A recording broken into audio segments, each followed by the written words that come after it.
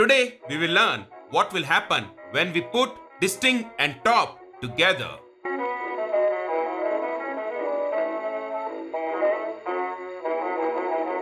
Water is good for the health. Let's learn today what will happen when we put distinct and top together in a single query. This is one of the most popular interview questions I often see in industry.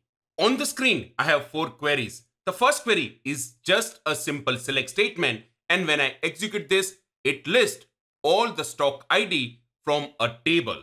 There are around 200,000 plus rows in this table. Now, when I put top 10 in this query, it will retrieve top 10 records and stock ID is just 1. Now, when I run this query with distinct, I will get all the unique stock ID from this query. If you are perfectionist, you would say, I honestly do not need this order by. And that is correct.